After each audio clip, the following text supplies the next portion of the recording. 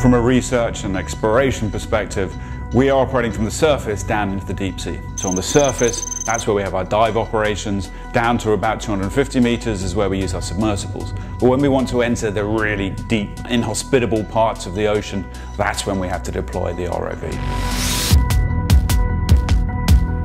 We use the ROVs in many different ways. We use them for filming, to be able to capture the dynamic of our submersibles in the water.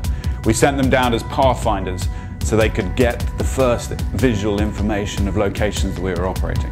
And that was critical for safe operations for our submersibles. We also adapted the ROV with a whole suite of different camera technologies so we could actually document the biodiversity that we were discovering in the deep sea. The ROV was central to our communications goals that we had. We wanted to be able to tell the story of the deep sea in a different way. And central to that was the perspective that the ROV could give of the submersibles underwater. The ROV support team on the mission were brilliant. They were working very, very hard in very difficult conditions.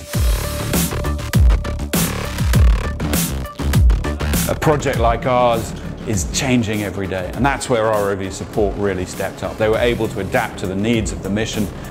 Jimmy was our chief ROV pilot and he was fantastic. There were so many different challenges which he had to deal with on a daily basis, whether that was the currents which were going along the sides of the mountains, dovetailing with the media team, dovetailing with the ship moves, and also to be able to fly the ROVs so close to the cliff so we could gather the close-up visual data that we needed for our research. Nick is a brilliant ROV pilot in his own right, but on this mission he had the really tough job of managing the umbilical in punishing conditions.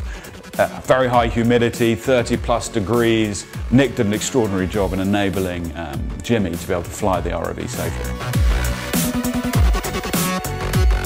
ROV support's contribution was massive. We wouldn't have been able to operate without them. And that asset package which they were able to bring to the mission enabled us to be productive.